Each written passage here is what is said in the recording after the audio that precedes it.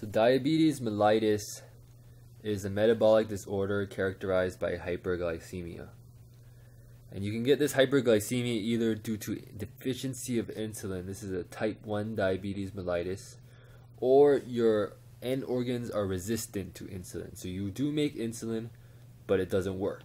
The cells in the rest of your body don't respond to it. That's type 2 diabetes mellitus. I'm sure you've heard all about type 1, type 2, and that's what it is. Type 1, because you're lacking insulin, you're not making insulin. Type 2 is insulin resistance.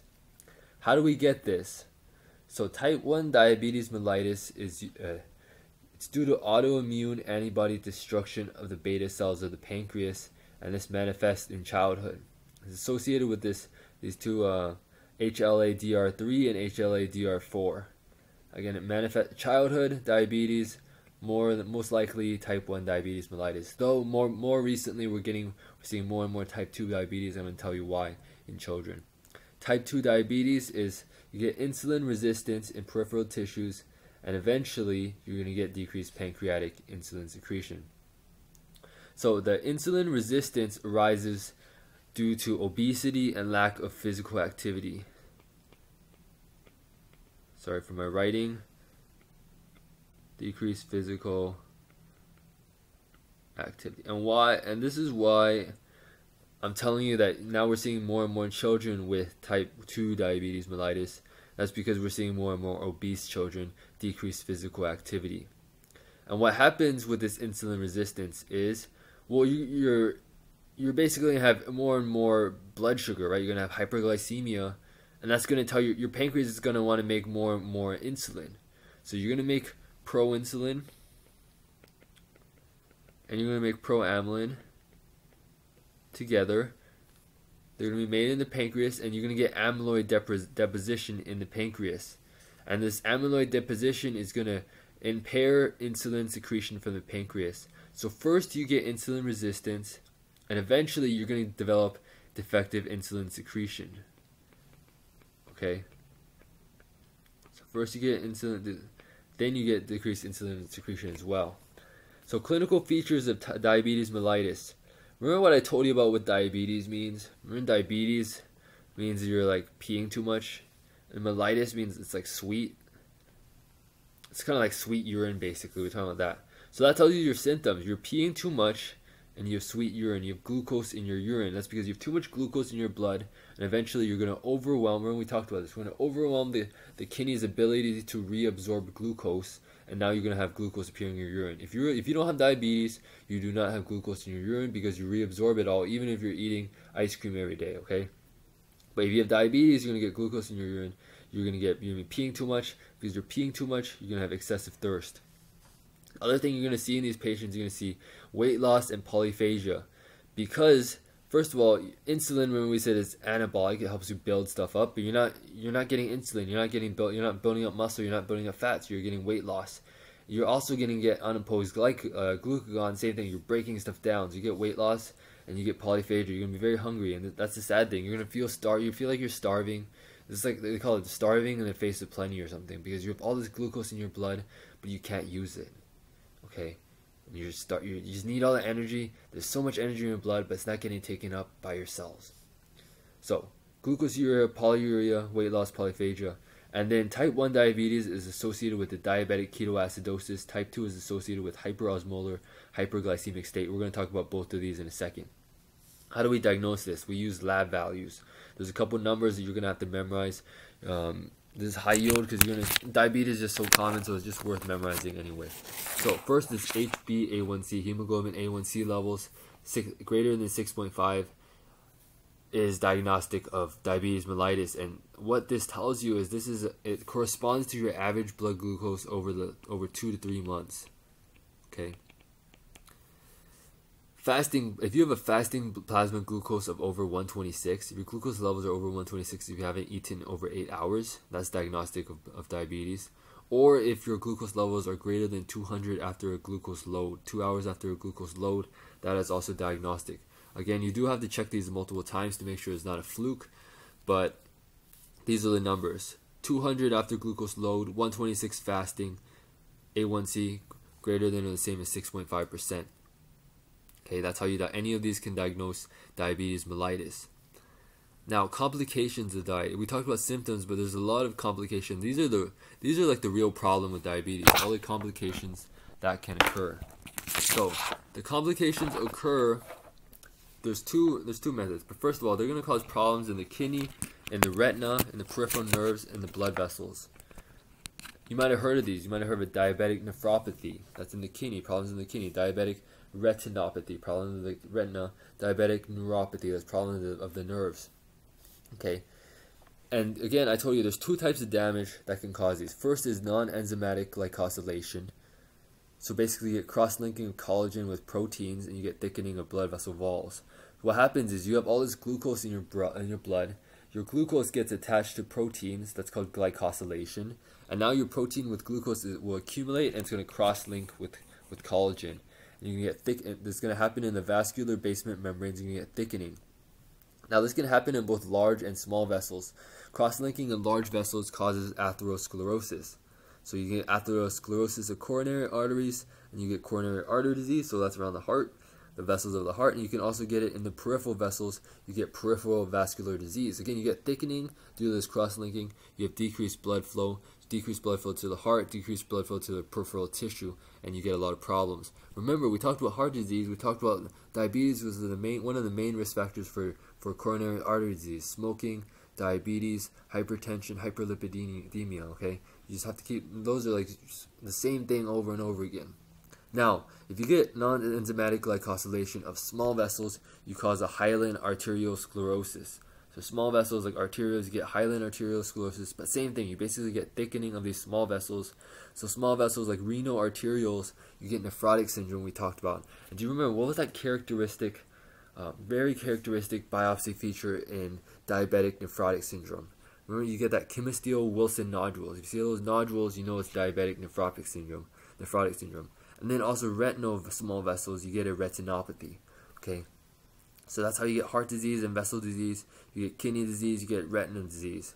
The other way, so this is all from glycosylation with glucose attaching to proteins, cross-linking to collagen and thickening of the basement membranes. Now, if the other thing you can do is you get osmotic damage.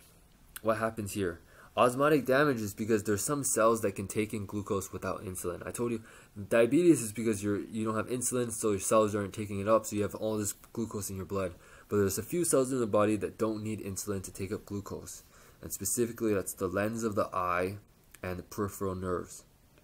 So what's going to happen? You have so much glucose in the blood, so they're going to take up a lot of glucose. You have excessive levels of intracellular glucose, and then glucose is going to be converted to sorbitol and fructose. So what happens to osmotic pressure?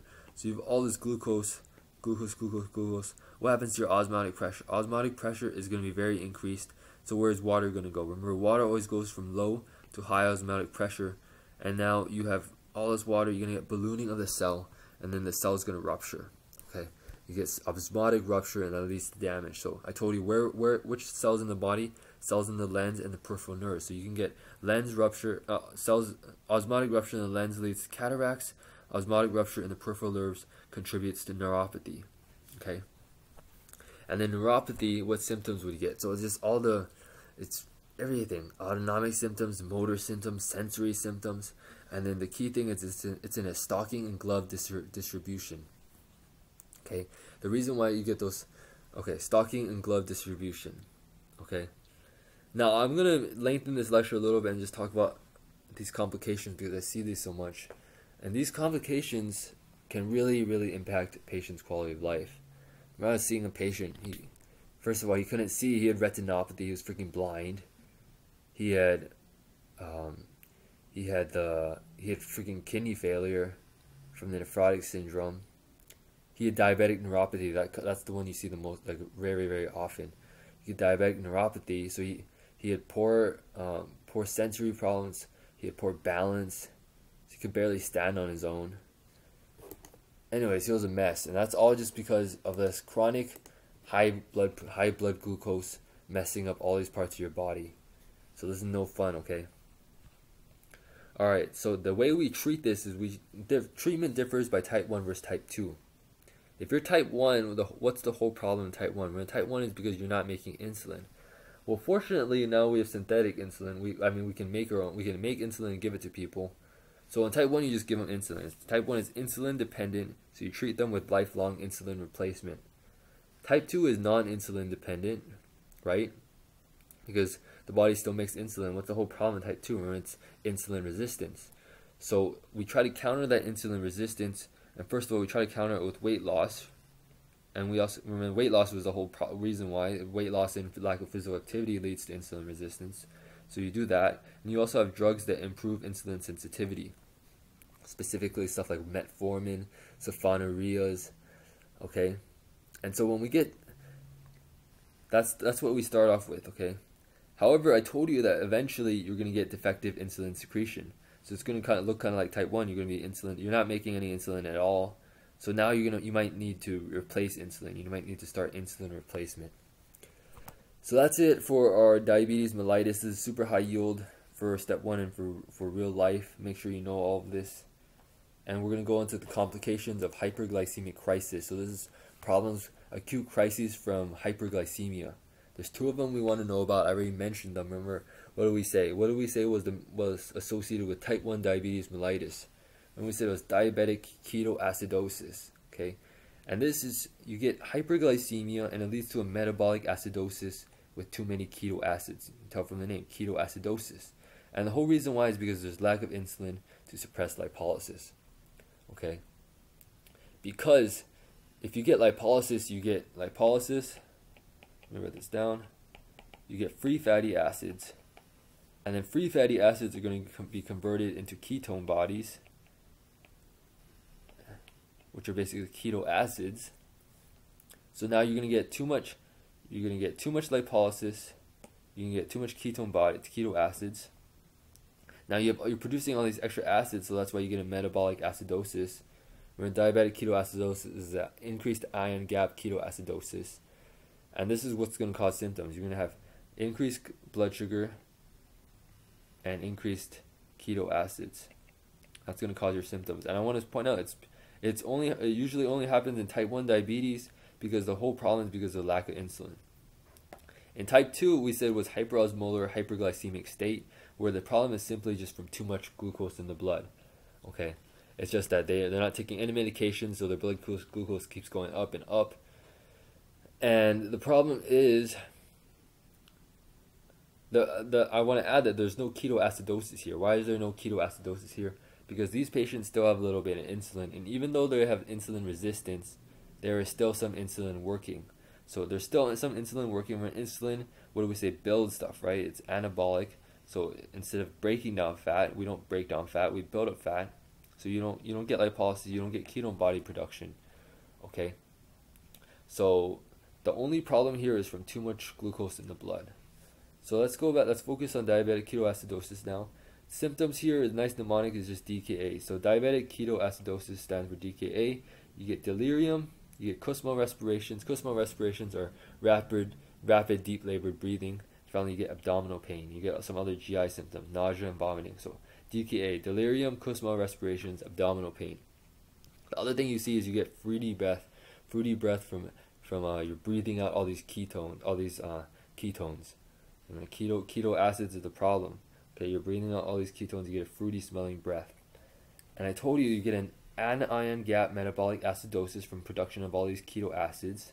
So acids in your blood cause acidosis, and then you get a hyperkalemia in the blood, but a decreased total body potassium. So this hyperkalemia is high potassium levels in the blood, but your total body levels of potassium is decreased. Now, why would you have total decreased body potassium?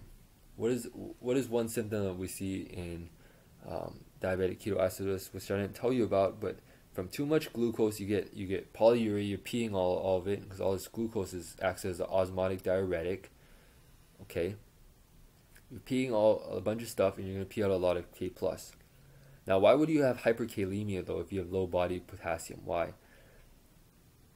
Well, what did insulin do to potassium? Do you remember? Remember, insulin makes potassium go in, but if we don't have insulin, so you have all your potassium out here in the blood vessels instead.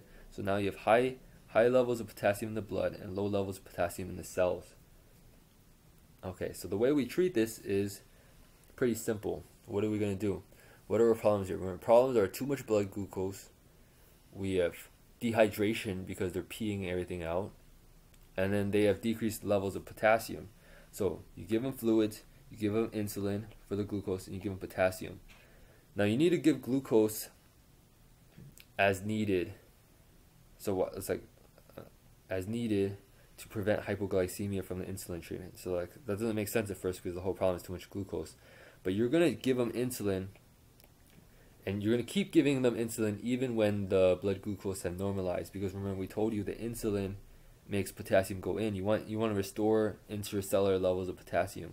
So you keep giving insulin. So eventually you're gonna risk lowering your blood glucose too much. So you can also give glucose as needed to replenish that. So fluids, insulin, potassium are the mainstays. Now when we go to hyperosmolar hyperglycemic state, what symptoms would you expect here? If you have just the symptoms, remember I told you the whole problem is too much blood glucose. What symptoms would you expect? You expect severe diuresis. I told you, you have polyuria, you have just glucoseuria, you're going to get dehydration eventually, and hypotension. So, and then this stuff is going to lead to symptoms like altered mental status, coma, and eventually death. So how do we treat this? It's pretty much the same as above, but so you have dehydration and you have too much glucose. So in this, it's over 500 milligrams per deciliter. Remember what do we actually? Let's just sidetrack right now. How do we diagnose glucose diabetes? Just for reference.